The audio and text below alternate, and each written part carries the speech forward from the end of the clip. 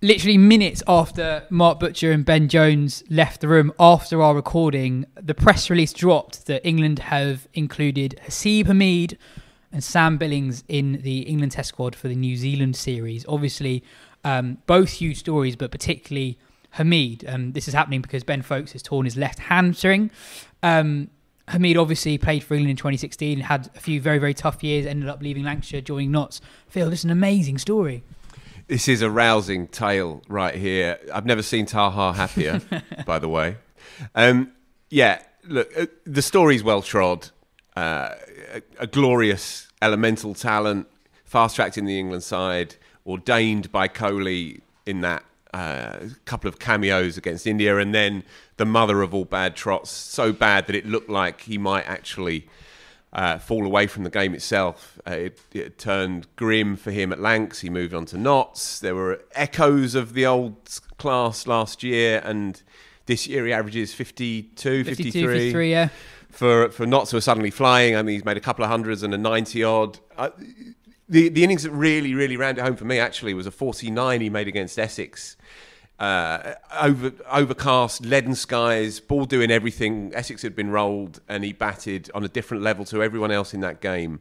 And he played the moving ball, the late moving ball, immaculately. And I thought, all right, I've kept stum as best I could, but I couldn't resist calling that out on Twitter because it looked like the boy had what we've always known is there. It looked like it had returned for him. We've been quite cautious in the show in our praise for him because of the journey he's had over the last couple of years. Do you think there's a danger this is too early? This is only 6 or 7 games into his return to something like he is batting in 2016. I think it's the perfect way to get back in because realistically, unless someone busts a finger in the next 48 hours, he's probably not going to be playing that first test match. So what it does do is it prepares the ground for him and also for the punters as well, for the fans. I mean, you know, I've texted a couple of mates and straight away they're, oh my word, you know, Taha's echoing how people feel, I think, around the game, you know, to see the boy back.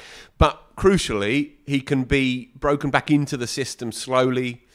He's not going to be opening up against Trent Bolt and Southey next week necessarily, unless something unforeseen happens. But he is now a part of the conversation and throwing it forward. And we are allowed to do this now, legitimately throwing it forward. India's attack are over here, obviously latter part of the summer, and then, of course, the big one in the winter. He has to now be a part of these conversations. And it's stirring stuff because people who know him as a sparky, sharp kid who went through a terrible, awful time where, not only did he not trust himself at the crease, but he'd lost his love for the game off it as well. And so to see him back is a rousing moment for the game, really is. And also, big news for James Bracey, who will almost certainly play the first test match as a wicketkeeper, batting at 6 or 7. Yeah, meteoric rise for James Bracey. 2 years ago, he was not known outside Bristol. I think you did the first real interview with him. You were telling me about him before I'd even heard of him. He's 23, I think, sharp and mature beyond his years. I spoke to Chris Dent, his county captain, about him yesterday, actually.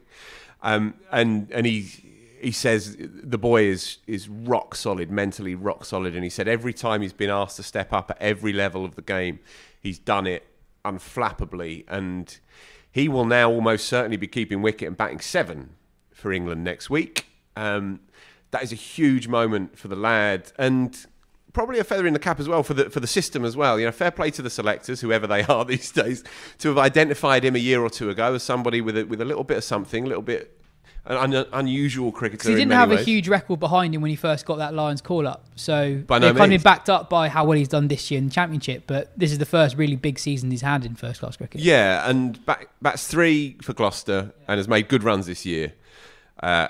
Including a particularly good couple of innings against Somerset, who are obviously a gun side. Craig Overton opening the bowling for that side. 2 good innings, including an unbeaten 70-odd to win that game. That Chris Dent said to me yesterday that took him into the conversation and into that squad, he thinks. Thing is, he bats 3 for Gloucester. In this instance, he'll be batting 7 and keeping. Is that preferable for him? Possibly. It certainly makes it more likely that he was going to get get that debut. And I mean, you're talking Lords, you're talking Broad and Anderson, keeping to those two. So I mean, what a moment for the lad. Interesting that Sam Billings is in as well. I know obviously you've got Butler's unavailable, Bester's unavailable, Folkes is injured, Bracey's ahead of him, so he's quite a long way down the queue. But Sam Billings hasn't played a lot of red ball cricket recently. His recent red ball record is good, but he's not played a lot of it. No, this is true, but he's a very versatile utility player, isn't he? And they like him around the setup. Chris Silverwood, Lord of all he surveys, he's picked him out. You know what you'll get with him. You'll get absolute commitment, and he's a cricketer who can fulfil various roles. He's never been close to a red ball test match, in fairness. And in truth, he might not be that much closer now. You know, they are scrabbling around to try and cover all bases here. But again, it's a good story for a very likeable cricketer in Sam Billings. But I mean, a word for Ben Folkes. I mean, my word, it's a brutal turn of events for one of the great, glovemen in the world, as we know. He's played 2-3 test matches away from home. Bit more than that. It's probably 6 or 7 now. Oh, right, okay. But yeah, never played one at home. Never played one at home. And he looked dead cert to play at Lords next week, but he's not going to play. And to rip a hamstring a week out from a home debut at Lords, that is a brutal turn of events for a brilliant cricketer whose record in red ball cricket in England has been a bit indifferent with the bat. Obviously, as a keeper, he's untouchable, but with the bat, and so this would have been a brilliant opportunity to play a pedigree side. He'd have been assured of those 2 test matches, and he said to me and said to many people in the past that because of the quality and depth of keeping in England, he'll take any moment that he plays for England as a godsend, as an event in and of itself. And he said to me recently, 2 or 3 years ago, he thought I can be England's keeper. Now he doesn't think like that. Now he thinks every opportunity to get a cap will be something to cherish. So for this to happen for him is a brutal turn of events. Absolutely. I think we've covered everything there. You've got quite a long show to look forward to, folks. There's a lot in it. We hear about Ben Jones' new book. We get really, really into technique, which we don't often do on the show. And that's a really interesting chat on that. So enjoy the rest of the show. Hello and welcome to the Wisden Cricket Weekly podcast. I'm Yas Rana, and with me today is former England batsman Mark Butcher, Wisden Cricket Monthly editor-in-chief Phil Walker, and CricViz analyst Ben Jones, who has a new book out in a couple of weeks' time. Ben, I think the last time you were with us was when Pant led India to that famous victory at the Gabba. So is it that you only join us when you experience a major life event? Yeah. I mean, both of those register similarly on the Richter scale of my life. No, I think that I was slightly less sleep deprived today. That was very much kind of just fresh out of battle last time. So hopefully I sound a little bit more, with it than I did then. Wonderful. Going to kick things off slightly differently to usual today with Phil's moment of the week, because I think it's so interesting and just an experience I think a lot of cricket fans would. I hope you haven't oversold this. Oh, it is almost certainly have. This is probably old hat to you, Mark. But I went up to Beefy's house on Monday up in North Yorkshire, and I've never been up there before. That goes without saying, and I never thought I'd ever get an invite, but I did. And we went up there, me, Ben Gardner, our empire builder, and a videographer as well, and we did a turn in Beefy's lakeside hut. And we did the photos are incredible. We did an interview over the afternoon with his dogs running around our feet and a couple of bottles of the Botham wines on the side. We saw off a bottle of white. Me and Sirian. We are like that these days. It was a truly surreal experience. It's one of those things where when you get the nod, you obviously can't hesitate. Botham's house kind of has sort of mythic qualities, doesn't it, in the story of English cricket? Famous barbecues and middle of the '81 series and all of that, and I can't say I was entirely relaxed going into it. The old Eels song, Susan's House, was ticking over in my head, going over to Beefy's house. I just couldn't kind of quite get it out of my head, and he was lovely. So, I say surprisingly lovely, because his reputation is such that you tread carefully around him. You know, there are certain big beasts in English cricket, and then there's both. He's not Van Morrison, you No, know. I know, but to the uninitiated, you know. And he was lovely, actually. And it's 40 years, of course, since 81. So that was the vague hook, that and the bottles of Plonk on the table. And I mean, I think I probably remembered his career slightly better than he did in certain points, you know. So I think I tried to steer him down certain roads. But he was great value and in really good form. And, Excellent. And it was an unusual day, let's say, from start to finish. We were stuck on the train going up to Darlington for 2 hours stationary because of a cattle strike coming down from Durham, where a herd of cows had just wandered onto the line and taken the train at full pelt from the other way. So it was a surreal day, really, from start to finish. But yeah, one that I won't forget in a hurry. Yeah, and listeners, you'll be able to listen to the conversation Phil had with Beefy in a couple of months' time. We're going to look back at the 81 Ashes 40-year anniversary, obviously, this year, in conjunction with Both and Wines. And I've listened to a little bit already. And Have you? Yeah. And is it any good? It's really good, but also the background noise is amazing because you just hear the birds singing throughout the whole interview, which is lovely. Yeah, it's quite a setup, you can well imagine. Yeah. You know, You can hear it over Phil singing. Yeah.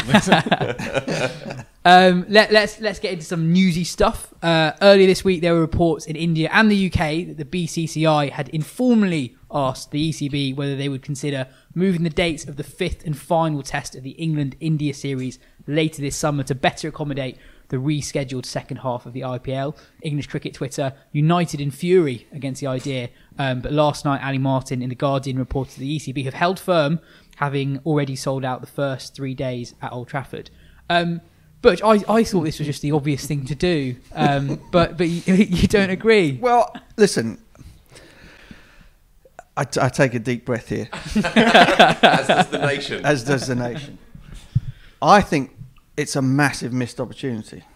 What? Bear with Watch me. that career just Bear with me. ripped away. Right. Now,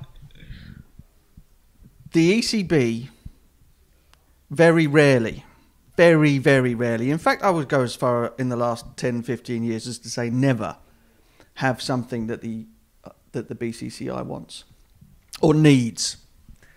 And with the 100 sort of floundering because of COVID and overseas players cancelling contracts, not being able to come, this year is kind of a bit of a write-off. ECB are absolutely desperate to make this thing work. They have to be. You know, they've kind of bet the house on the 100, and it's kind of at every turn it seems as though a greater power doesn't want it to happen. And so for me, this was the opportunity where you say, okay, we'll bite the bullet. We've got the wrath of English cricket fans anyway. They hate us because of the 100. They hate us because we seemingly sort of are ignoring them at every single turn. So you'd say, well, okay, well, we take it on the chin. They don't like us anyway. We will do this for the BCCI on the proviso that we get Kohli, we get Dhoni, we get whoever we like signed up for 3 years to play in the 100, starting 2022. And you have leverage for the first time ever. You have something that they need, that they want. Obviously, the BCCI is going to lose a lot of money if they don't get the IPL in the window. You also have the extraordinary sort of spectacle of the IPL being finished, at the behest or because of English cricket, and you use that lever in order to get something that we desperately need. And so I think that there is an opportunity missed. I completely understand why they didn't do it and why they bottled it is probably a bit harsh. Because they have just spent the last 2 years kind of upsetting English cricket fans in ways that they haven't been upset ever. And they've already sold out the first 3 days. And they've already sold out the first 3 days. And so their currency with the fans at home is at an all-time low. Yeah. But when you have nothing to lose, perhaps that's the time where you make your boldest gambit yet. Yeah. And so I think there's an opportunity missed there. Listen, I've made my thoughts known about all of these things over a long period of time, and that you've kind of, you've got yourself into a point whereby you have very, very little manoeuvrability with your home support, But for once, you had the big beast on the table and with a knife hovering over its neck, and you could have leveraged it to something that would have done you a favour somewhere down the line. The optics are so important in all of this. Ian Watmore's just come into the big job, and he's impressed a few people, and he's quite a steady hand, I think, after the more sort of volatile predecessor in Colin Graves. But if he had been seen to shift a marquee test match out of the calendar with the first 3 days already booked in and a sellout in order yet again to accommodate the IPL, then that looks terrible to the average fan. And it looks like you don't really have any manoeuvrability there. And it will play well. PR-wise, it will play well. Among the rank and file out there in the game, it will play well. Where I totally see where you're coming from, we had the chance here not just to reposition ourselves in the ongoing sort of power grab with the BCCI, but also to actually put on a world event in our stadia for our fans. Now, on the one hand, Lancastrian fans up in Old Trafford would rightly be incandescent that their test match would have been shifted. But the flip side of that, if we're talking about bringing the game, democratising the game and all of that, the flip side would have been that more people could have seen these great players across the country in this crazy jamboree squeezed into 3 or 4 weeks at the end of the season. And after the shit weather we've already had, maybe we would have had a nice autumn, who can say? So I can understand the frustration from your point of view. I can understand that. By the same token, rather boringly, I can also understand why the ECB have chosen this call, because it will play well. Trust me, it will play well.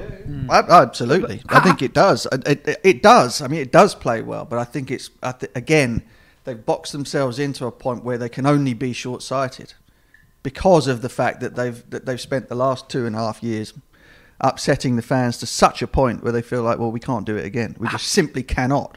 How realistic do you think it would have been if the ECB said, yeah, fair enough, let's have the IPL here, but can we have your players next year for the next... That's a good question. I don't know. I don't know how realistic it would have been, but unless you sort of dangle that sort of Damocles over their throat, you're never going to know.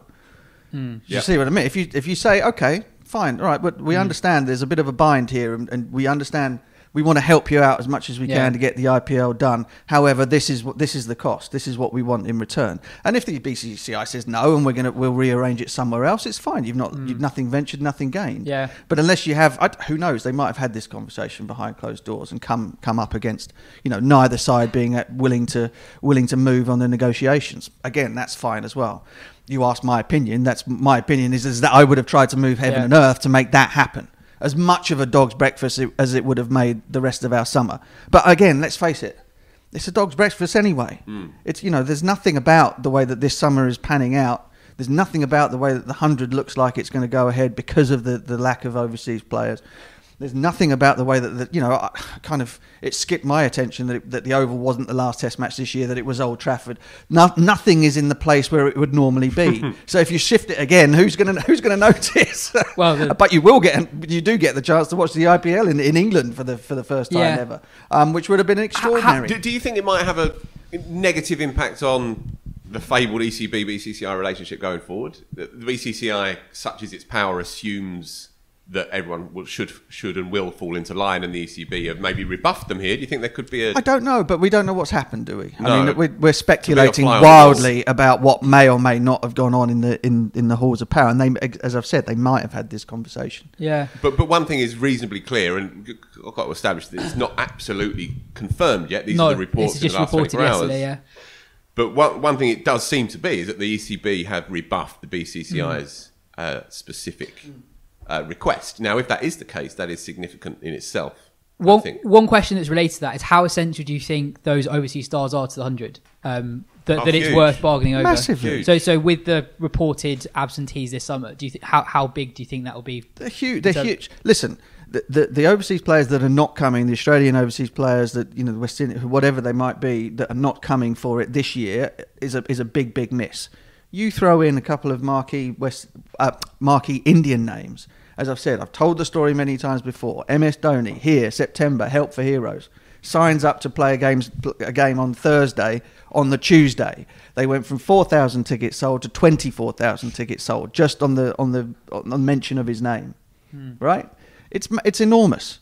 The Indian diaspora here would they would fall over themselves to come and see Virat Kohli representing London Invincibles or whatever it might be next year. And if you can book that in for 2 or 3 years, there's more at stake here than just next year and this year's IPL. It's about how, about the sort of where the balance of power sits in cricket going forwards. And at the moment, all of the balance of power is with the BCCI. And as far as I can see it, and again, I might be being massively naive, there was a chance to shift it back a little bit. Because anytime you have something that somebody else wants, you've got bargaining power. And generally speaking, we've never had any bargaining power, but all of a sudden we've got some. Not since 2003, not since Stanford. Are we allowed to talk about that? Yeah, let's go. Not since Stanford have the ECB been in a position whereby their sort of short form or their competitions, as T20 was back in 2003, was our baby. And ever since then, we've kind of given it away to everybody else, and the BCCI have taken it and gone berserk with it in a way that we were unable to. There was a chance here to wrestle some of that back. You can find Butcher at MarkButcher72 on Twitter. I will be muting the tweets when they go out. Can I just say it's nice not to be the most contrary person in the room for once? I just quickly to kind of reflect on that. I think the ECB, because of the way that they've gone about introducing the 100 and the way that they've gone about constructing the schedule over the last few years and the way they've gone about positioning themselves in the international community, they've almost lost that ability to sell another kind of idea to the English cricket public. They can't go and say this is a 3-year thing, we're going to have Kohli come in next year, because, as you say, like they've put up with so much disruption, they've annoyed the fans so much that they've lost that right. They've even lost the right to have kind of subtle PR, because I think you could sell, with the idea that we've got leverage now on the BCCI and we're going to use that to like get ourselves back at top table kind of thing. You could sell that very well and the public, I think, even the more conservative public who have pushed back against the changes, I think would go, all right, I quite like us being a bit more powerful. This is good. They wouldn't necessarily just, throw their toys out the pram. But because of the way that things have progressed over the last 4 years, that trust isn't there. So it's harder to sell. The audience is less receptive, I think. Yeah, but it's also where it's played out as well. The 5-day game is immovable. The 5-day game is untouchable. The 100 is this bastard that's coming over the hill to destroy everything. And if you were to shift things to lose the former in favour of the latter, then even though there may be some kind of real politic value in that, there may even be, whisper it, some entertainment value in that. Well, yeah, quite. For an increasingly progressive fan base, it still would be kind of PR suicide to play it out like that. And while we can be frustrated by it, I think, and I think most people are around this table are broadly kind of open-minded about the 100. That is not reflected among the rank and file, and the ECB are working against that and their own botched. Something else has just popped into my head during that, and that is, of course, if you were to invite the IPL over at the back end of this summer, finish it off here, and bring all of the razzmatazz that inevitably comes with, you're then basically turning around and saying, well, there's not much wrong with T20, are you? T20's a fine format. In fact, it's the biggest format that there has ever been. Why are we bothering with one that's 20 balls less? And so it's another reason why you can't do it. Yeah. But, that one makes me smile a bit too. Yeah. No, I like that. In fact, that makes me laugh quite loudly. Of course, the best thing that could happen would be that they go through all the rigmarole of taking this public hit, and then it just pisses it down all the way through September, and they don't get to play the IPL regardless. That would be the ultimate way this could play out. You wait for a beautiful azure sky throughout that period where there's no cricket. But then, an Indian summer. It kind of doesn't matter, does it? Once you've signed on the dotted line that this is what you've bargained, then it doesn't matter if they don't play a single game. They come over and watch it rain for a month. You've still got your deal. But anyway, we should move on. It's looking like the tournament will be held in the UAE for the second half of the tournament. Ben, more positive news around the English Test summer. That's your moment of the week. Yeah, just this morning it's been announced that there's going to be 18,000 fans at every day, I think it is, or at least the first 3 days of the Edgbaston Test against New Zealand. which it feels like we are slowly returning to normality, as we have been in the last month or so. But with fans coming back into the stadiums to different degrees across different sports over the last month or so, the value of those fans has become really apparent again. I think it's suddenly been like you've realised what you've been missing, and the sound of, you know, the Leicester fans at the FA Cup final, or watching people at the Oval the other day against Middlesex. That feeling of something being alive, and you know, and we get it. You get it with 2,000 fans, you get it with 3,000 fans, but with, you know, 18,000 Brummies kind of cheering England on. That's 70% of the ground's capacity. Well, exactly, and that's going to feel full. That will feel very, very full, and I think it's quite nice, quite apt that Edgbaston, which feels like, for me at least, the kind of the heart of the English game. It's it's the most vibrant ground. It's the most kind of intense ground to play at. There's a reason why it was the Fortress for about 4 years. Blimey. Well, hang on. What part of the country Look are you from, around you, Ben? sir. He says at the Oval. No, but I'm going from my personal experience of the Test cricket that I've watched as a fan as well. Yeah. I've done games at the Oval as a fan, and I've worked it, and I've seen games, and I think it's my favourite ground to visit. But in terms of that kind of raw, febrile, fan-driven atmosphere, Edgbaston is the biggest and the best for me in England. It's only 15 days away as well. How amazing is that? We're so close to it happening. Got so much work to do. I echo most of what Ben says. About 70%. And all of that. And I wrote a kind of, you know, whimsical thing in the magazine about, you know, the poignancy of fans returning and a celebratory moment. All of that applies, except at Chelmsford last week. That's all I will say. I was there for Thursday and Friday. It's my hometown. I love the place, but my word, 200 fans in Arctic conditions, COVID police running riot. It was. Don't think we need to go into it too much. No, it was quite an experience. But I was surprised at the Oval only having 2,500 fans and spread around the ground, not all in the pavilion. Actually, was really nice. The noise they made when Burns got to 100, for example, on Sunday was much louder than I thought it'd be. There were that many people. I mean, 2,500 is kind of a good crowd anyway. Yeah. Isn't it? Championship cricket. So they put I think there was a limit of 3,000. You thought, well, they're not going to do unbelievably well given the weather as well to break that. But yeah, it was really, really nice. The way that the ground's built now, it kind of holds the sound in a little bit better. The outfield is about a quarter smaller now than it used to be, so it kind of feels like everybody's a little bit more on top of the action. And it was really good. I'll tell you what was great.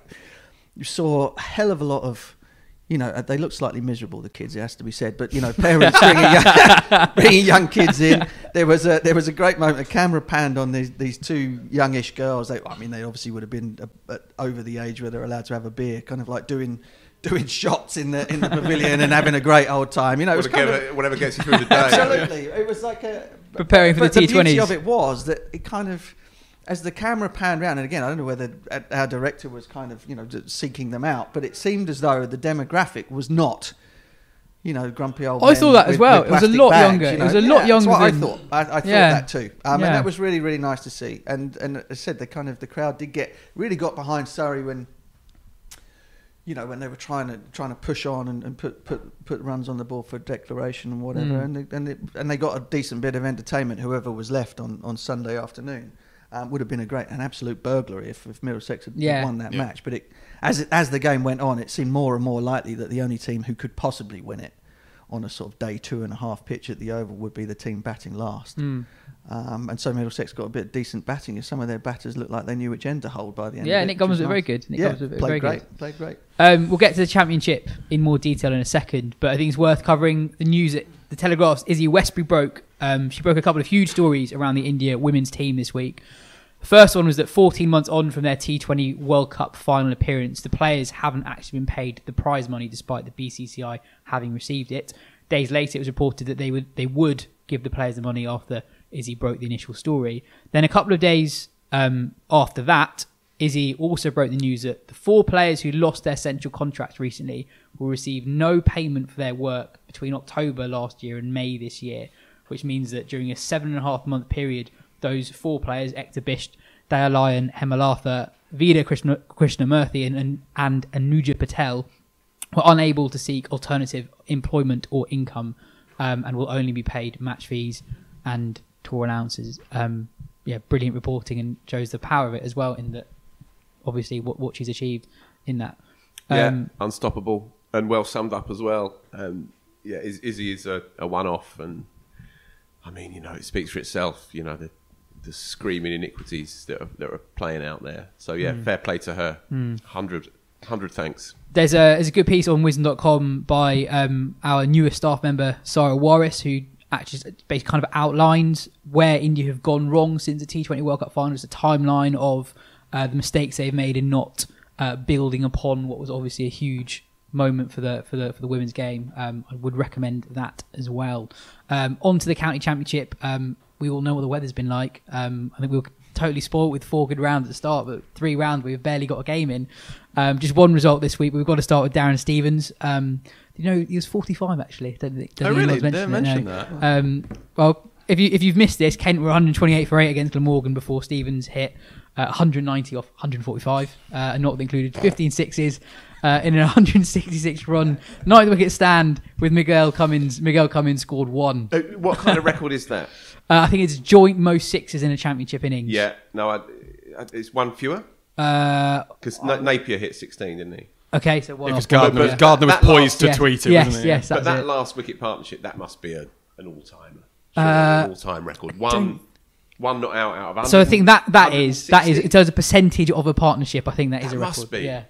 Ever heard of anything like that, Mark? It's just genius, isn't it? I mean, we were sat here sort of watching batters tie themselves up in knots against the swinging ball, and meanwhile we've got the little, Kesey's got his computer out, and we're watching the feed from Canterbury, watching Steve-O standing there and just pogoing it. It was joyous. I looked up on his first class debut. I know we've done kind of like, how old is Stevens? He was in a Leicester team against a Sussex side that had Bill Athy in the team, who played Test cricket in 1980. Different kind of player. And two future England coaches as well, in Peter Moores and Mark Robinson. So he's been around for a while. I remember he gave an interview at the PCA Awards about 7 years ago. So no, I got a 2-year from Kent. 2-year contract, taking him up to 39. Yeah. This was the best part of a decade ago. Yeah.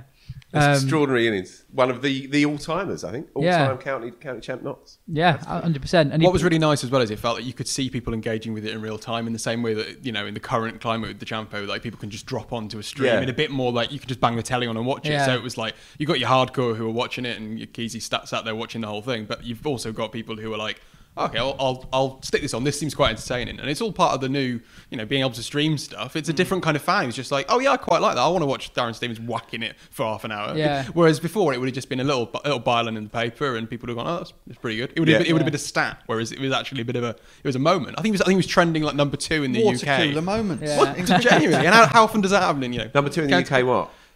On Twitter. Really? Yeah. Ha! Which must have been quite a day. Well, yeah, we didn't want to take it away from him, but yeah. No, but you're right. My old man texted me, and I told him about the streams like a few weeks ago. He goes, "What? Really? I can watch Essex?" And he texted me, and my mates were as well. And you're exactly right. That kind of connection with it would be remote until recently. And I mean, we've talked about this before, but this is the perfect example of it. On a Saturday afternoon, suddenly people can crowd round and really taste it and savour it in a way that they couldn't before.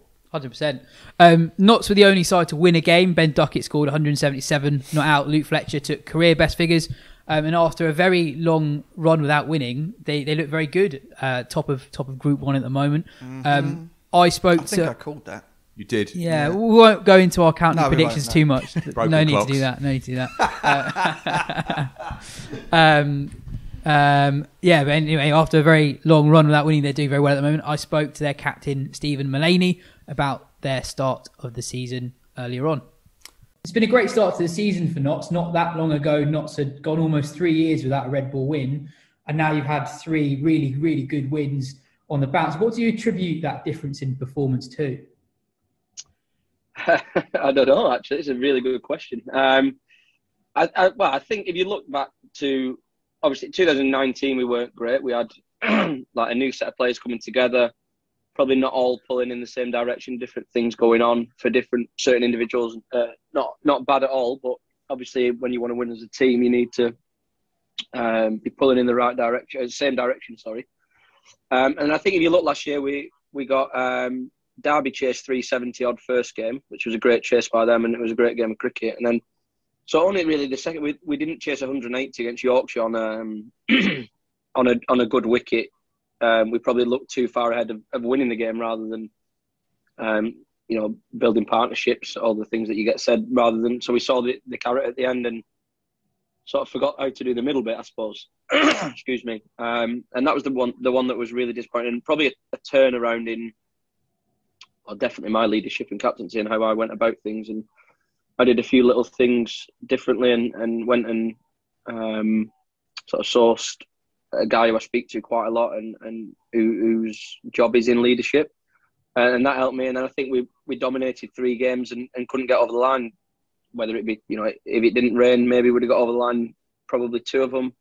And the other one against Lancashire would have been a really good game because they batted well too in the second innings when we made them follow on. So we knew sort of we started something special last year.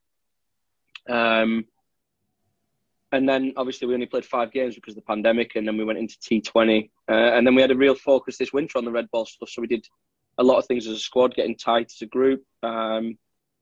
And then to see us reply at Worcester and Haseeb and Ben Slater bat for, I think Has batted for 30. I think he was off the field for 7 minutes in the whole game, which was remarkable, really.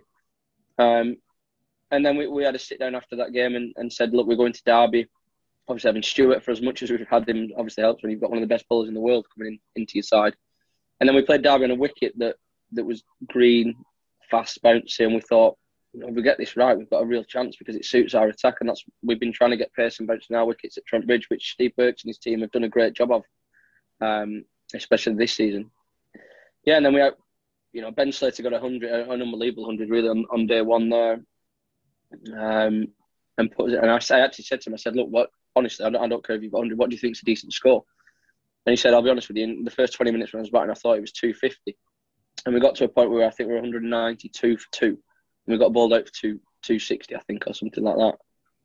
So I was thinking, at the same time as we were we got bowled out, so it was disappointing to lose a capitulation of wickets. But I was still thinking, look, if these lads get it right, we've got a chance. And we ended up bowling really well twice, bowling Derby out for 120 odd and 150 odd. And that was sort of the monkey off our back, if you like. First winning, I think, 1,042 days, or something like that. So I think the belief in that's a long answer to your question, I think. But the belief you get from one win is amazing, really, and hopefully it continues. Talk to me about Luke Fletcher. I mean, he's obviously been a big part for a while, but he's been on another level this season. What do you put that improvement down to? He's been a wicket-taking machine. Yeah, well, he's one of my best mates. So our kids are the same age. So I've not grown up together because I'm not from here, but the last sort of 12 seasons together. It's just been a pleasure to see him. He's as fit as I've ever seen him. His last ball's the same pace as his first ball. His accuracy has been unbelievable, really. He's definitely bowling as well as I've ever seen him. And I think it's really simple. It's just he hits the stumps a lot more than everybody else at the minute, and he's bowling more overs. He wants the ball. He's worked a lot in the winter with Kevin Shine on varieties, but still he knows that his stock ball is very good. His position on the crease. He's just been a pleasure to captain, and long may that continue because he could do something really special. I don't think there's a bowler had 50 wickets since Andre Adams in 2011 or 12 or something like that. So he's got 31 at the minute. We know that there's a long way to go, but he's probably not going to have a better chance. Yeah. And you kind of alluded to it earlier, but what's it like having Stuart Broad in the dressing room for this kind of chunk of a season? I can't speak highly enough about him this season. He's run in every spell like it's a test match. He loves playing for Notts. He's very obviously well respected within the dressing room. When he speaks, people listen, and he's done a lot of speaking, and what he says really bides into what we're trying to do as a club. Hopefully it'll not be the last time we see him this season. Hopefully the gap between the New Zealand and India series, he'll be available for hopefully both of them games, but if not both, then one. And then who knows, if the India test gets moved at the back end, the Old Trafford one to fit the IPL in, then hopefully he'll be available at the end of the season. So he's been a pleasure to play with again. And as I said, I can't really give him enough credit. And again, another one of the players you mentioned was Lyndon James. He's one of the newer names in the team. I don't think many of our listeners would have heard much about him. He's come in and he's done really, really well. Yeah, and it's not really a surprise to any of us. I think we've seen it, his talent for a few years now. He's a Notts lad who's grown up on the academy. And he's he's doing what we thought he could do. Obviously, his feet are well and truly firmly on the floor. He's a very level-headed lad. Wants to learn all the time, wants to get better. And hopefully, if he keeps and I know he will keep his feet on the ground, I think he's got a big future ahead of him. That's not putting pressure on him. He's still got things that he needs and wants to improve on, which is a thing. But he's been a revelation for us this year, filling that fourth seamer role and batting at 5. A really important job. Again, just a great lad to have around the dressing room. And to finish off, I've got to ask you about Haseeb Hameed. Obviously, he's in great nick at the moment. Got the England call up today. I wanted to first ask about what kind of impact has he had on the dressing room? He's your vice captain, he's the captain, the Royal London One Day Cup. I think a lot of people might have been surprised that he's been given that leadership. What's he like in the dressing room? Probably the opposite to me, which is one of the reasons that we offered him. Obviously, he's going to captain the Royal London. Offered him the vice captaincy as well. I think he's a great foil for me because he's really. So I'm not trying to say that I'm not level-headed, but he's very calm. When he speaks, people listen. He's very well respected within the dressing room. I couldn't be happier for him to get a test recall into the squad. He's worked so hard over the last. Obviously, his season last year was hampered a little bit by the pandemic, but you sort of knew, you could see he got a few 50s in them games, and you could sort of see that he was teetering on the edge of doing something special, and then to get back-to-back hundreds at Worcester, and then I think he got a 90 odd at Derby. He's just obviously again a pleasure to play with. Lovely lad. Again, hopefully big things ahead. I watched his innings against Essex. I think he only got 49, but he looked brilliant. He looked in great touch. Just tell me a little bit about how Hameed, the batsman. You've played with him now for a couple of years. What are your impressions? Yeah. I don't think you'll see many people hit more balls than him and work as hard on his batting. He's the, if he's out the night before, he'll still have a batting slot in the morning. And if there's no batting slots available, he'll say, "Well, can I come in before everyone? The nets go up." He's relentless with his preparation. He learns quick as well. So he obviously had them couple of tough years at the back end of his Lancashire career, and probably realised that he had to do something differently and get away from Lancashire for whatever reasons. I think the change has been great for him, obviously. But as I said, I don't think you'll find a batsman who hits more balls than him. Definitely not in the county game. I don't know about internationally. I've never been there, but he's relentless with his preparation.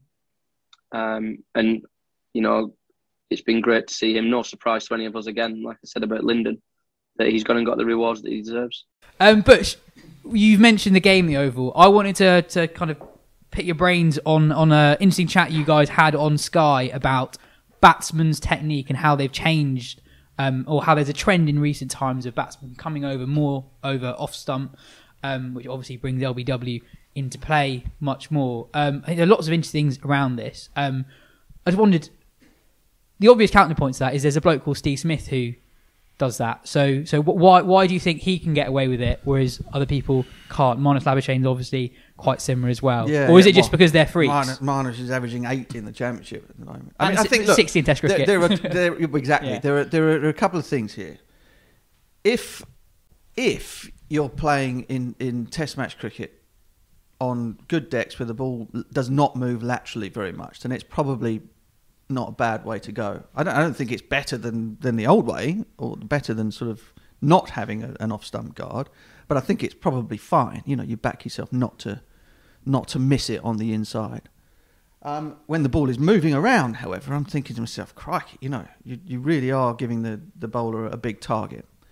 There is another point, and it probably got lost in the, it doesn't matter where you scrape your guard out. It matters where your head is. Yeah. And if your head begins outside the line of off stump and gets further outside the line of off stump, you are disorientated as a batsman. You do not know where you're off stump. You don't know what to leave. How many times, and you guys have all played cricket, how many times have you stood there and the bowler's run up, bowled a ball down the leg side, and you've missed a leg glance, right? You missed what should have been an easy four runs, and it either hits you on the pad or passes by to the keeper harmlessly, right? And you're thinking, 4 runs, I've just missed it. Imagine if every time you missed a leg glance, the ball was actually hitting your middle and leg stump and you're out LBW.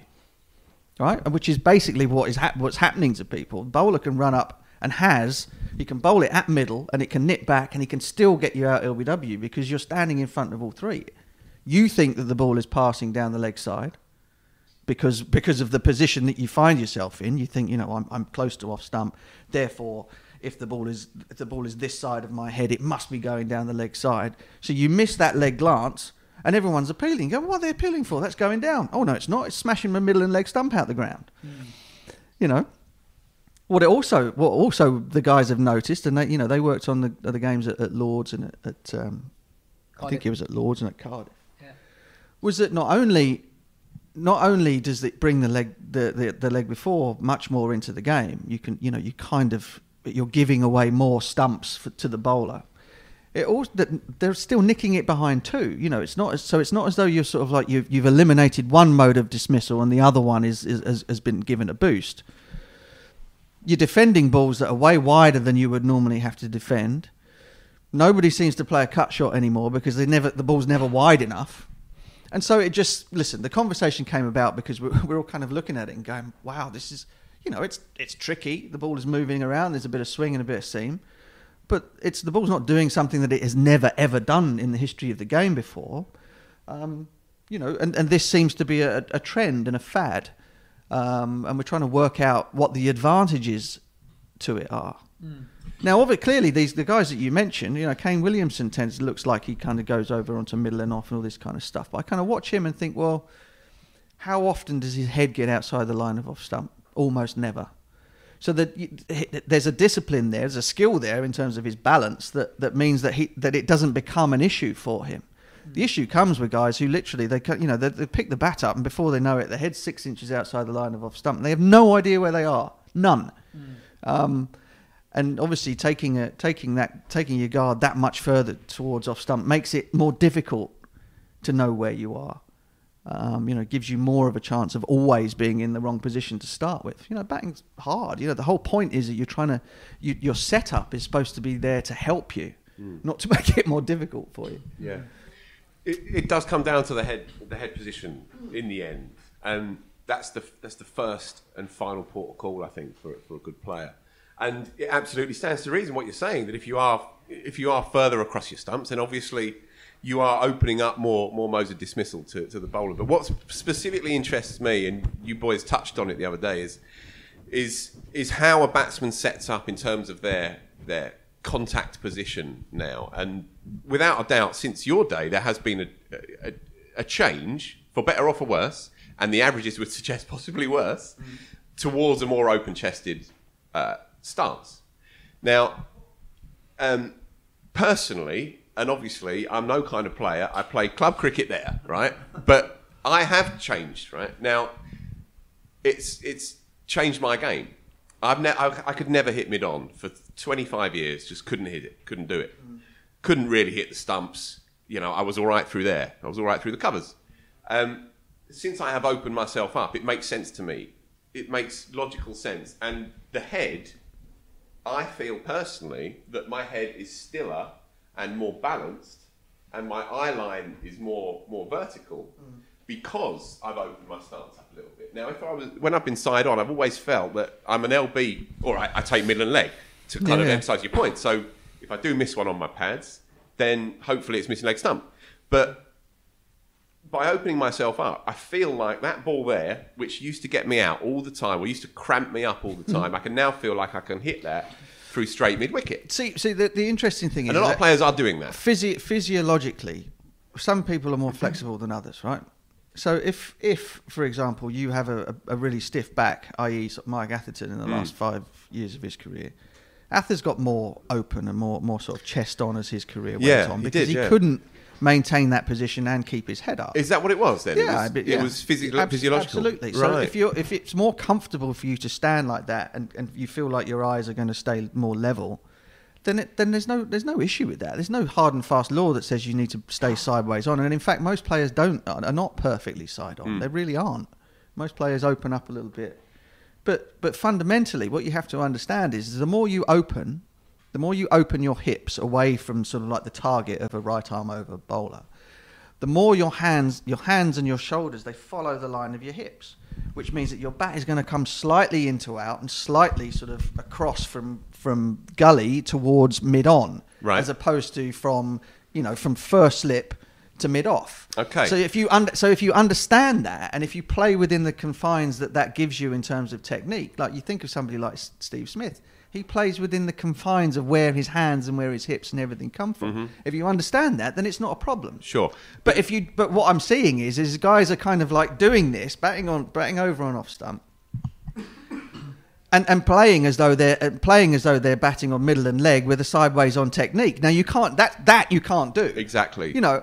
I would still advocate absolutely that you're kind of making life more difficult for yourself, even if you do understand that. But if you understand it and you're disciplined enough to keep to it, I agree, then all is well. I agree. But what we're seeing is nobody is disciplined enough, apart from the incredible names that you've mentioned. Sam Robson's a good case study. Now, firstly, Sam Robson has played one of the best knocks of the year, right? And he's a very good county player. So I'm not knocking his record at all. And there are, as Atha said the other day, there is no hard and fast rule. No. And players find a way, sure.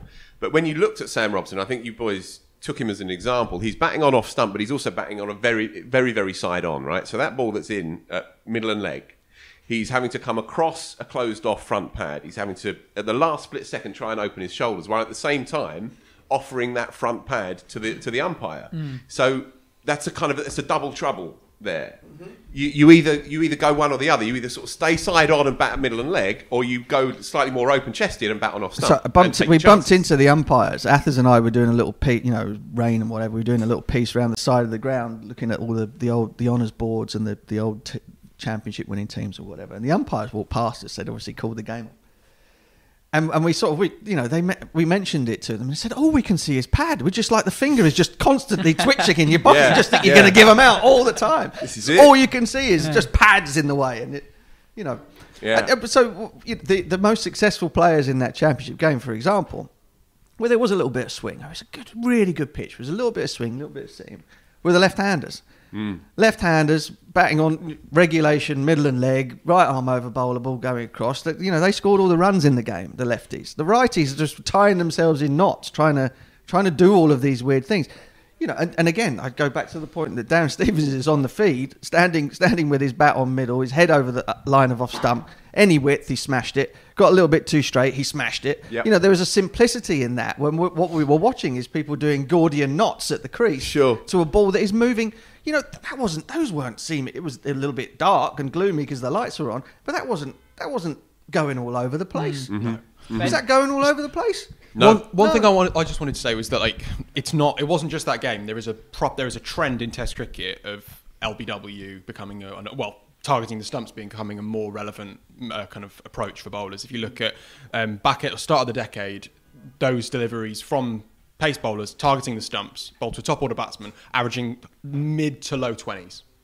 Now they're averaging about 10, 11.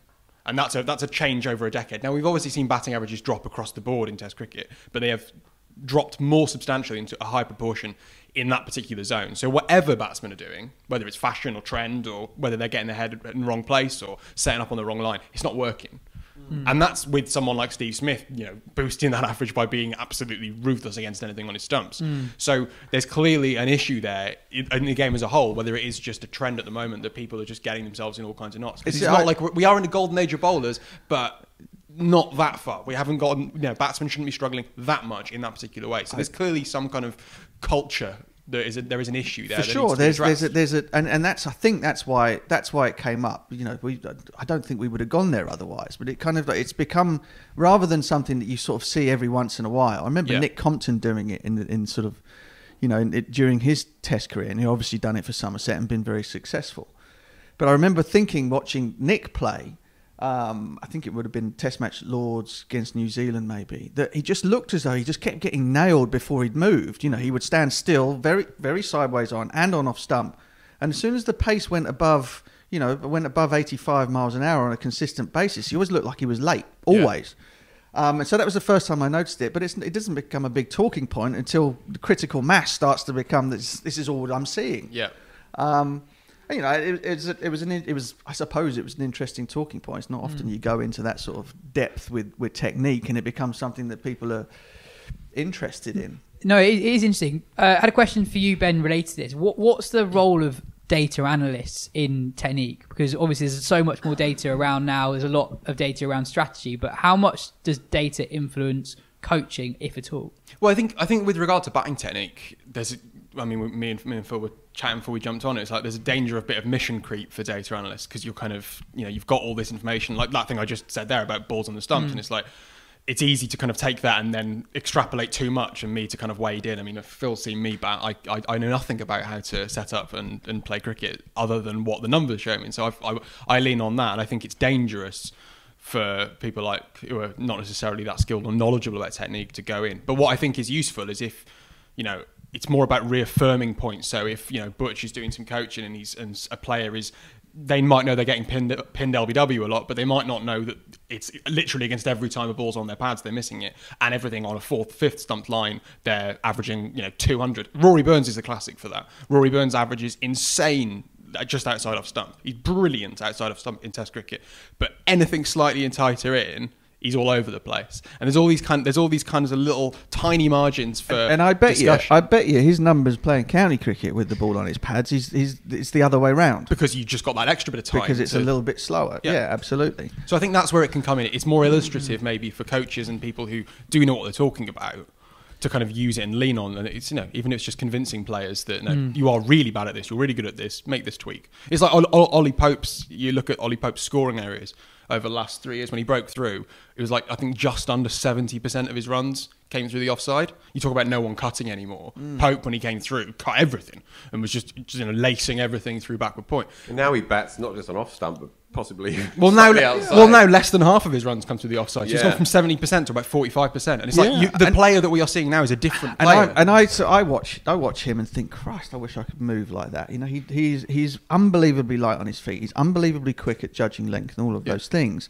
And I'm thinking to myself, why would he do that? Yeah, because he's good. He's absolutely good enough not to bother. So all of this goes on, and people are sending videos around, all this kind of stuff. Looking at Barry Richards and Viv and things play. Now, Viv was probably the greatest player off his pads that there ever was. You watch the way he sets up. Viv had that sort of like slightly stooped. We're talking about sort of athleticism and having a back that is going to work for you.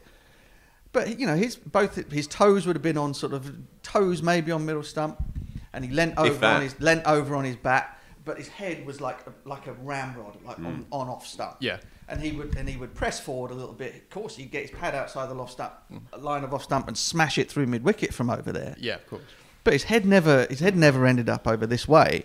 And the interesting thing for me, and I only thought of this after the show, was that thing that club players would do it this weekend. How many times do you miss that little tickle down the leg side? How many times do you kind of, I've just missed out on 4, but you're not out.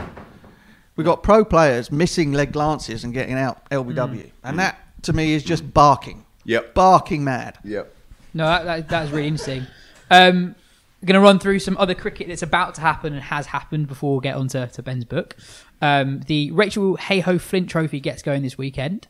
We've got a pre-recorded interview with one of the stars of last year's competition, Charlotte Taylor, who spoke to Taha Hashim last week. She took a 6 for her in the final, and Taha spoke to her about 2020 and what she's hoping to get from 2021. It's really nice, that piece online. It is really nice. It is really nice.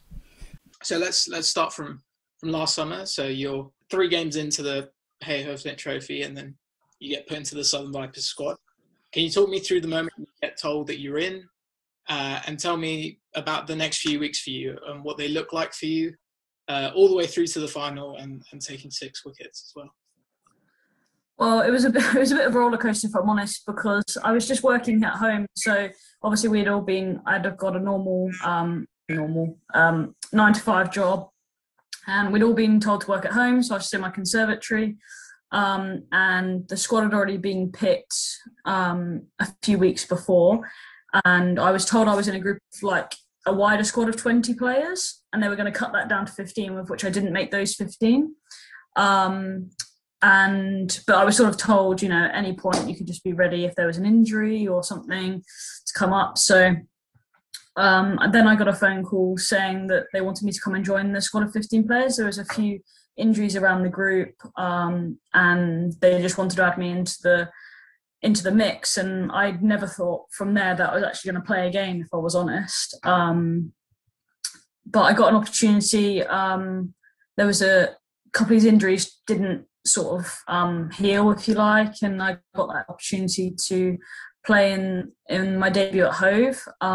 And that was a fantastic experience. I mean, there was 3 of us that made our debut that day and 3 of us that had played cricket for a long time for Hampshire together, so that was really nice.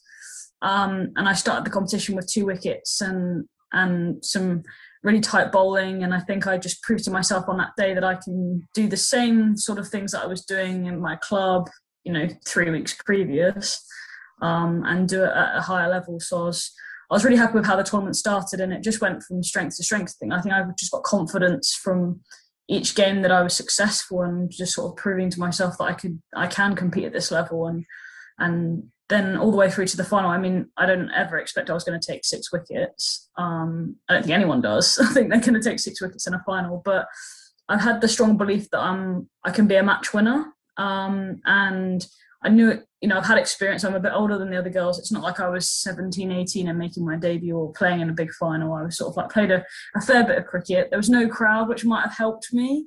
I didn't, it was not, that would probably be a big difference to this year coming into the competition. Like if we're going to have sort of a few people at our first game, it's going to be a very different atmosphere. But that day in itself, it was freezing, the final. I can tell you that for free. It was absolutely freezing. And I actually had tonsillitis. I really wasn't very well the night before. I was really my tonsils got huge and I couldn't barely speak. But I knew I had a job to do for my team, and we knew we had a final to win. So we just went out there and performed the best that we could, and we came on top of them. And it wasn't just me. I mean, that whole competition, all of us contributed in some way or another. And it's just the fact that we've got such a good, diverse group of people and players, and we all offer something different to the team that makes us win the games of the Vipers. I mean, it wasn't just, Georgia Adams batted that whole competition brilliantly and set us up for a brilliant competition with the bat, and supported by Ella at the top of the order. And we had contributions all the way through from brilliant fielding. Everyone played their part, and it just so happens that I contributed in that final, which, I was pretty happy with for my own personal development. But, it's a team sport for a reason. So very happy to now take that confidence into this season. And as a team, I guess with the tournament coming up, how do you think you guys are shaping up? And is there a team that you guys are looking at where you think they could be sort of the big challenges to us winning a second title? I think we're definitely going to be the team to beat. I mean, after last year, I think we'd be silly not to think that teams are going to come hard at us. But it's a different ball game this year because we've got 2 different formats. You've got the 50 over and the T20, and teams might, take to one more than the other. And we're also playing everyone in the 50 over competition. The T20s are still regionalised mainly, but the 50 over competition is where you'll play everyone. So that will offer new challenges. We haven't played. We only played the Northern Diamonds in the final last year. We didn't get to have a look at them in sort of the group stages. So they're definitely a team that we'll be looking out for, and because they were obviously good enough to get to the final. But every team is got better, and you would have thought with the winter, if every team's progressed like we have over the winter, then every team's going to be a threat. And just the likes of Lancashire and Central Sparks and Loughborough that we didn't see last year. We've got to be wary that they're going to come hard at us as well. But I think we're definitely up for the challenge, and hopefully if we keep going the way we're going, I think we will win the second title. In the international game, we've had the first 2 ODIs between Bangladesh and Sri Lanka. Bangladesh are 2-0 up at the time of recording, meaning that Sri Lanka have -2 points from 5 games in the ODI World Cup Super League. The ODI World Cup Super League that takes up a lot of your life, doesn't it? No, it doesn't. Not quite broken through into the nation's consciousness yet, though, is it? It's not broken through into many people's consciousness worldwide yet, but it will. There's still time. But the competition, if you don't know, determines the first 8 qualifiers for the 2023 World Cup, and Sri Lanka, they're in real danger of not qualifying for that tournament at the moment, because not only have they got -2 points, that's for losing every game and having really bad over rates in a couple of them. They've got India, England and New Zealand in 3 of their upcoming series. So yeah, they're in real trouble there. Scotland are 1-1 with the Netherlands after 2 games in an ODI series in the Netherlands. One very cool thing from the series, a bowler for the Netherlands called Arjan Dutt has been bowling off spin to lefties but seam up to the right-handers. Lovely. That is, you don't see that every day. There you go. And in Ireland, it's currently 1-1 between Ireland women and Scotland women in the T20I series there. Ben, you have a new book out. Does he? I do. Co-written with Nathan Leamon, who is an analyst who works with the England team. It's called Hitting Against the Spin.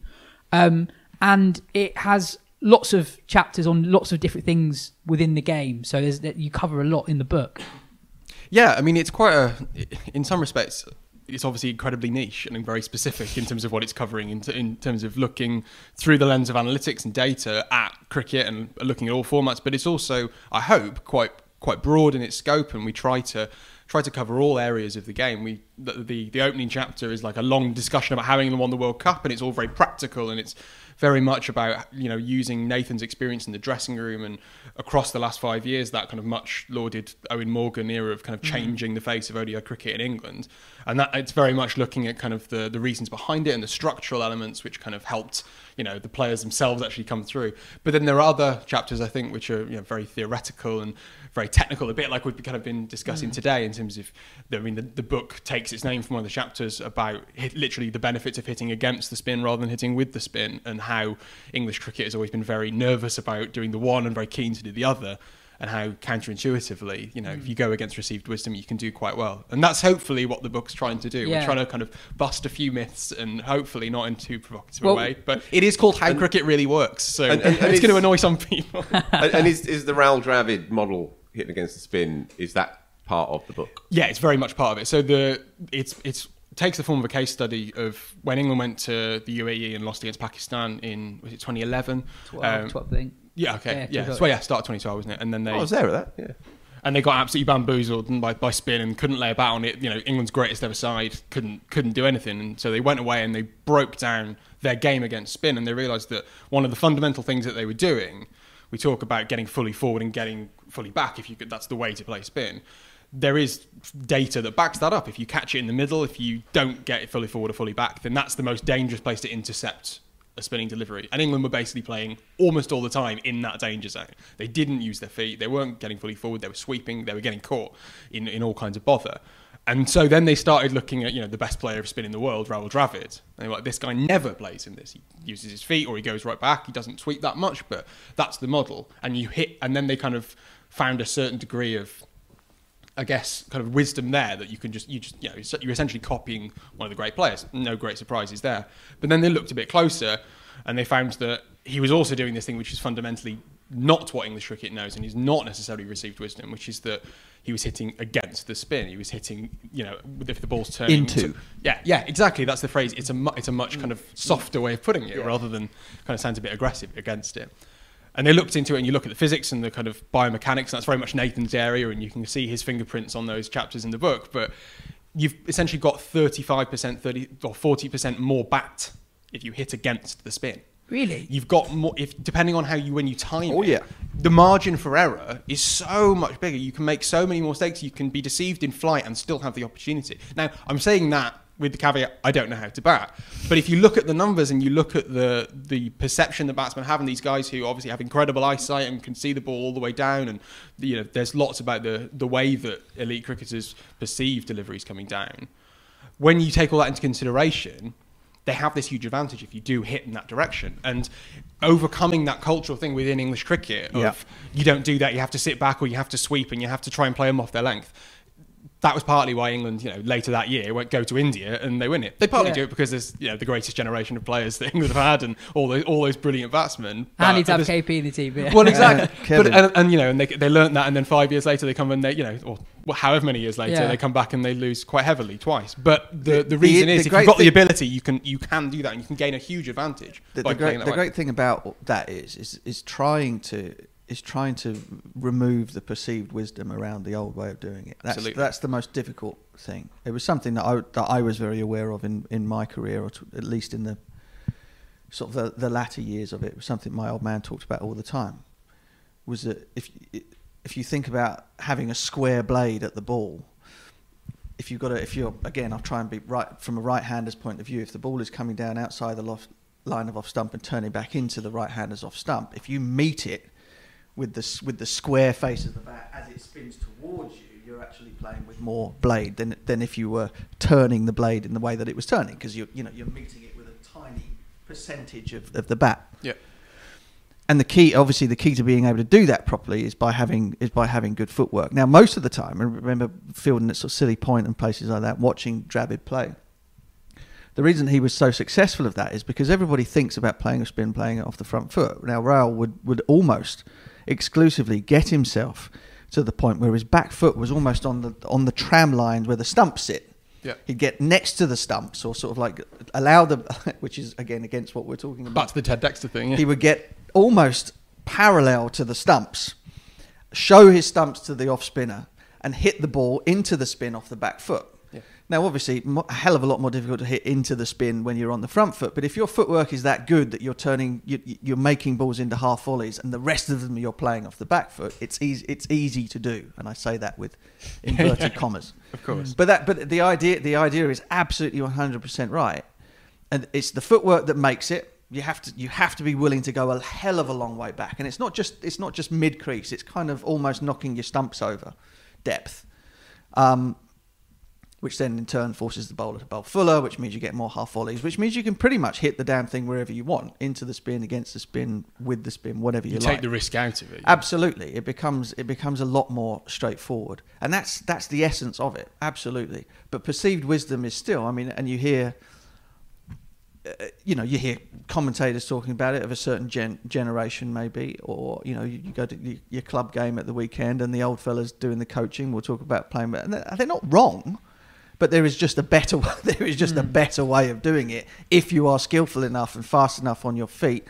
And think about playing spin. I always remember the story that KP says about talking to Dravid and how he would then practice against spin. Take your pads off, forget about your pads. Don't be thinking about getting bat and pad together.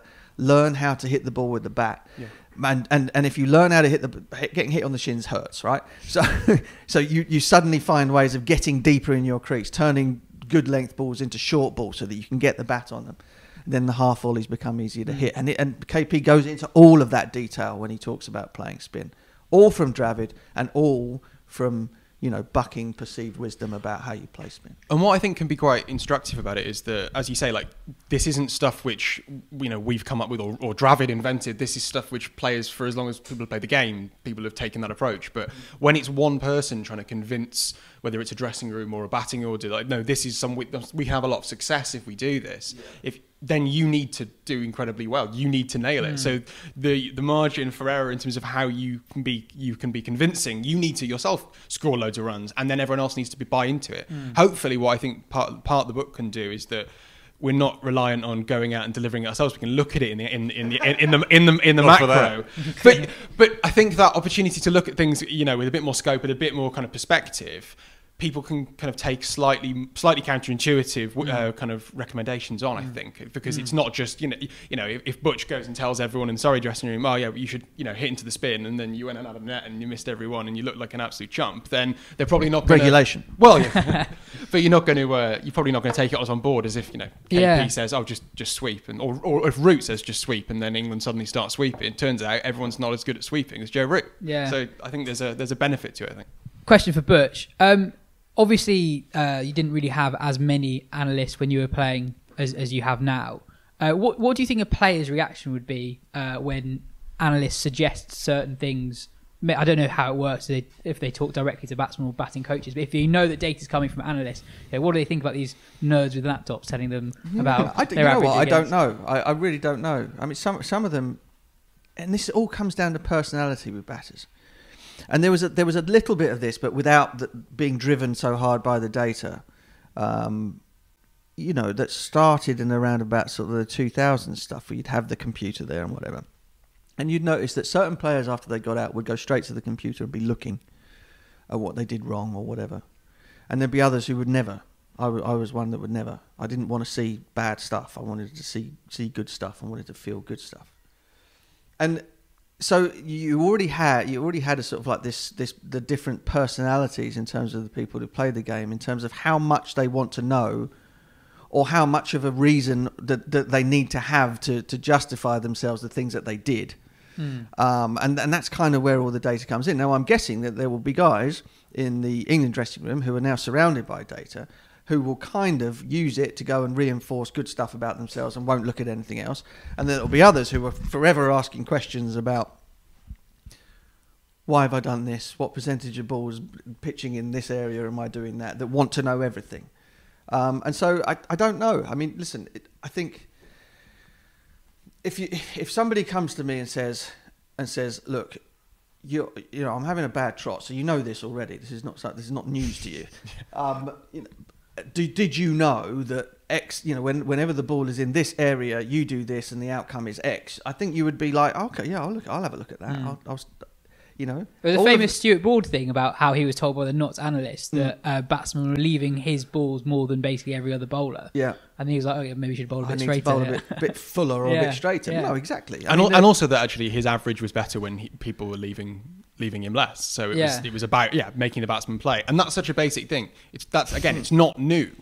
But being able to look at, being able to literally show people, this is your record when you do this. This is your record when you do this. That's so much more convincing to players. At the end of the day, if you tell players this will help your game, some are just going to go, shove it, and some are going to push back. But the majority are going to listen at the very least. And even if they don't admit that they've listened and taken it, but I think it's going to help. I think that the point is that everyone will silently, in their own time, want to take that on board. There are good times and bad times to approach people with this sort of stuff. Yeah. I don't think there's a single guy that I'd have played with who, if you'd come to them with something that was genuinely and provably going to help them, I mean, that's the important bit. To help them, would tell you to go and shove it. Yeah. One thing which definitely kind of falls in that realm is when you can say to a player that what they did, which may have seemed wrong or even kind of be ridiculed, was actually the right thing to do. And there's a chapter in the book about how the best way to win on flat wickets around the world, but particularly in Asia, is actually to bowl first. If it's a flat track, over time, as long as the pitch doesn't absolutely break up to a ridiculous degree in the last session, provably it's the best way to perform is to bowl first, which obviously is counterintuitive. Captains don't do it, and yet if you look across history, it's a rough balance between the two in terms of batting first and bowling first, who wins the game. And it's quite a playful way of approaching it, and I think Nathan's just trying to kind of poke the bear a little bit. But he did some analysis using the WinViz model, which he had a hand in the original version of, and he basically decided, and might want to stick your fingers in your ears for this, but he basically decided that NASA was right at the Gabba. That I was going to say, did he get an advanced copy 18 years ago? He had the best. They had the best chance. You've just lost me now. That's horrendous. Because I tell you why. Can I tell you why that's horrendous? I did say stick your fingers in your ears. Because by the time we came to bat last, the cracks on that pitch were about that freaking wide. Yeah, no. The reason why he says it as a playful idea is that you look at that Australian side. Essentially, the model said, "Lads, you weren't going to win that game. Didn't matter whether you bowled first, no, absolutely, whatever." So it didn't. But actually, the best chance statistically for you for that side, those players on that day on that pitch, according to the model, who knows whether that's reliable or not, but according to the numbers, that was the best way. That was the best route to success. Was chasing something with Shane Warne bowling on a minefield. Well, he didn't. He did. Well, he did because. No. I'm just saying. Did we not get bowled out for 90 batting last in that Test match? You should probably know. But we did. I think we did. The point we did, because I got 45 of them. I did check. I checked. I checked this morning. I did check. No, but I think into the spin. Which is Bannerman. Yeah, you know what I said about poking the bear. Don't come at me with that nonsense. Best 40-odd I ever got. But that's the joy of it. I think is that throughout the book there is going to be moments where when you're prodding at all this kind of stuff, people are going to kick back, and actually I think that's quite fun. I wouldn't expect Butch to go, yeah, you know what, actually when I was fielding for 2 days watching Hayden make 200, that was absolutely the right call. No, but the thing is, I agree with you from a captaincy point of view. I remember doing this and having a huge row with my old man early season in a game against Sussex, where we'd lost the whole of day one of the game. So it's now a 3-day match, and I said to him, if I win the pitch looked flat, and I said to him, if I win the toss, I'm bowling first. And he was like, well, why are you doing that? I said, well, because we could knock them over for 150, score 300 and win the game with no time. We don't have to rely on a declaration or anything like that. That's the only way I can see it, that naturally we could win a game of cricket. That's the route to success. Exactly. And we still row about it to this day. And of course I was right. But I absolutely agree. It was like the game out here at Surrey Middlesex. But the Middlesex had to win the game as far as I could see it. Had to, in order to stay in. So my argument, the only thing I think Surrey did wrong was they didn't kind of go hard enough batting-wise. They could have left Middlesex 320. Middlesex would still have had to have gone for it. And if they didn't, then they're more of sitting ducks in the last 67. I wasn't worried about the amount of overs Surrey left themselves to try and win the game, because it's the Oval, and they only had 2 days worth of cricket on it. It was always going to be flat. I just felt that they could have pushed harder in their second innings to make sure that they had more runs than Middlesex were capable of chasing. Because the side batting fourth in that context is always the favourite to win the game, as far as I'm concerned. Yeah. One thing that's quite interesting in the book, that it focuses on lots of different things and kind of goes into minutiae detail in some respects over technique, but also broader outlooks on certain stories that happened. The England World Cup example is probably the best example of that. And there's one bit that I thought that was just quite funny. Looking at like what had gone wrong before the 2015 World Cup. So what did the analysis show? Were England as bad at World Cups as everyone seemed to think? Well, the short answer to the question was yes. The slightly longer answer was yes. They were really, really bad, which is quite good. But yeah, you kind of looked at kind of the analysis England did after 2015, which is quite interesting. Well, yeah, and part of the selling point, There'll be no point in buying this thing, is there? Part of the selling point of the book, I hope, is that we're not just looking at the analysis. The guy who was doing the analysis is the guy who's writing the book. It was Nathan. Nathan was an integral part of that England dressing room and part of that era of English cricket, which was playing cricket in a different way and playing white ball cricket in a way which England tentatively at times throughout the history had, but never for a prolonged period of time. And so part of what Nathan was asked to do was to come up with essentially kind of what do teams who win World Cups do.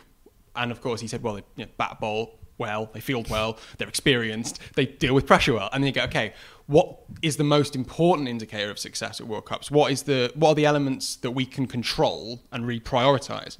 And what Nathan found was that if you look at all the World Cup teams and how the World Cup winning sides and what they've done in the years prior and in the tournaments themselves, their actual bowling ability was quite not irrelevant to whether or not they won the World Cup, but it was much less significant than their batting ability. And that was over a long period of time in terms of the actual success of the players involved and as a team. Batting ability was a much better indicator of who would go on to win the World Cup, which annoys people because it's the old thing of like, well, batsmen win your matches, bowlers win your tournaments. But actually that's not backed up in the numbers. And so part of, England were lucky in the sense that they had a glut of young white ball batsmen who could be backed and they could say, yeah, we're going to prioritise our white ball batting. We think this is our best route to success. But also the numbers would have suggested that was the best way to do it anyway. So that kind of natural group of players that just happened to arise at that time in English cricket was given their head and given the opportunity to succeed and play. They played all those matches with basically the same core of players for 4 years because England knew that creating a batting order that was elite and top class was more important than the bowling. And so the bowling came in and out across the years. We saw so many bowlers come in and play. You look at the bowlers who played in 2015 and 2016. It's nothing like the bowling attack who kind of progressed over time, whereas the batsmen it's the same core. Part of the reason why that batting core is so good, and that's one of the contentions in the book, is the idea that this was a group of batsmen who grew up playing their list day cricket in England were 40 overs. So they were. You look at the run rates from before the English tournament was English list day tournament was 50 overs, and the run rate was such and such. Then it was moved to 40 overs, and that's when Butler and Root and Bairstow and Stokes all made their debuts. And then they switched it back to 50 overs, and the run rate went up during the 40 over tournament. And they switched it back to 50 overs, and the run rate stayed the same. Do you know what's interesting about that? Because I argued this all the way through the 90s, was that 40 over cricket, which was the staple of of white ball, or it was red ball. 87 World Cup, England got to the final. 92 World Cup, England got to the final. Didn't play any 50 over cricket professionally. It was 55 or 60 and 40 every weekend. There was this whole argument about the Pro 40 is a disaster. Why are we playing Pro 40? We should be playing 50 over tournaments. It's a complete waste of time. I always thought it was the best game we played. Yeah, hell of a lot of fun. You have to score at a higher rate or all that kind of stuff. And I always felt, and this probably doesn't get reflected in the book, I always felt that county teams did not have enough quality bowling in them to make 50 overs a good game. Yeah. Whereas 40 overs was a good game. Just tightened it up. Yes. There's that quality throughout. Exactly that. And so it was the 40 overs was the equivalent of playing international 50 overs. Yeah. Do you see what I mean? Absolutely. And I think that's partly why these guys that were coming through, they were used to having to face high quality bowling throughout the innings and score quicker. There wasn't that lull, that little bit where the intensity just drops. And it's partly, this isn't in the book, but it's partly why I push back on the idea that, we have to make sure our players play in the blast and not the 100 if they're going to go on and succeed in international T20 cricket. I know that because the difference is even less. The difference between 100 cricket and T20 cricket is, it's a couple of minutes basically. So the idea that you couldn't make the leap from a 100 game to a T20 game is even sillier. If they can do it from 40 to 50, but that's by the by. But I think that chapter, hopefully, for people who've read the story of Owen Morgan's reinvention of the England team, and read all the interviews and they've read everyone's book.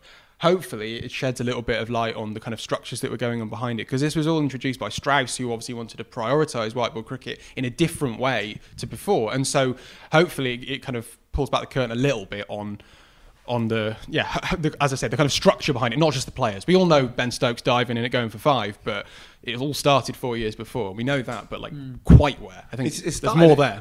Incredibly, it started the first morning of the first game after the 2015 disaster when I can't remember, I think it might have been at Edgbaston. I think it was, and Jason Roy first or second ball just smashed one straight to backward point. And Martin Guptill, who there you go, and it was almost like Owen Morgan said, "Well done, exactly that." But second ball, naught, but you've gone at it. Yep. And then Root came out, strummed a 70 ball 100. They 300 and plenty. And that 5 ODI game series against New Zealand was a sudden and immediate change of philosophy, attitude, and application.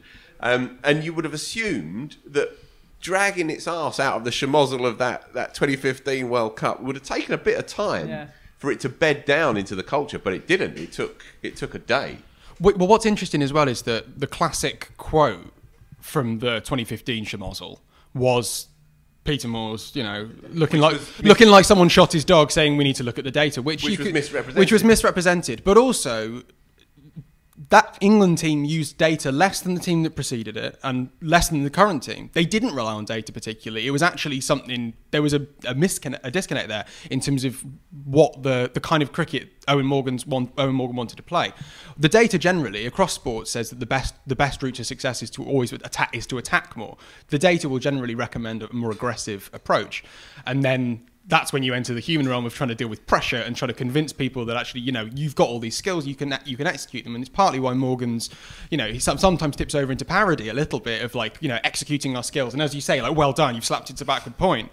But Morgan he wrote the foreword to the book, and he talks throughout that about how having the data to kind of push the team in this particular direction almost gave him the license to kind of to know in himself that this was right, and I can kind of keep drumming this into these guys. I mean, when Sam Billings was on the show a couple of weeks ago or last week, it's like you knew that dressing room was moving in a particular direction, and it wasn't just because Morgs had decided, oh, this is the way that I want to play cricket. It's because actually it was the best route to success. And you see it in other sports as well. It's like Pep Guardiola doesn't try and play beautiful football because he thinks that there's an aesthetic value to it. It's like that's the best way to win the game. It looks very highfalutin and fancy, but actually that particular philosophy is what they think is a pragmatic way to win a game, and it's backed up by numbers. As if being able to keep the ball was a good idea in football. No, that's all fascinating. So Ben, remind us what the book's called and where people can get it. The book is called Hitting Against the Spin, How Cricket Really Works. Phil is holding it up to the camera as we speak. It's got lots of fancy diagrams on the front which make it look a little bit boring, but I promise it is very, very, very kind of engaging and interesting. Two square on here, by the way. Terrible back. Two side on. Well, originally we were going to try and have a player, but then we couldn't kind of focus on who was the ideal person to have on the front in terms of the ultimate technique. But yeah, Hitting Against the Spin, How Cricket Really Works by me and Nathan Leamon. You can get it on Amazon at the moment. It's probably the best place to pre-order it because it helps our algorithm. We're all beholden to the algorithms. Fantastic. And it's out on June 10th. Start of the second test against New Zealand. Fantastic. And before we end the show, a reminder of the Wisden shop in the run-up to Father's Day. We've got lots there. We've got prints by Andrew Redden. We've got film posters of memorable moments from English cricket's past. We've got beer, whiskey, gin, glassware. Yeah. We've got loads. So head over to wisden.com/shop to get hold of that. That's all we've got time for. Phil, cheers. Ben, thanks for joining us. Butch, cheers. This has been the Wisden Cricket Weekly podcast. If you've enjoyed the show, tell your friend, hit the like button, hit the subscribe button, and we'll be back next week. Cheers.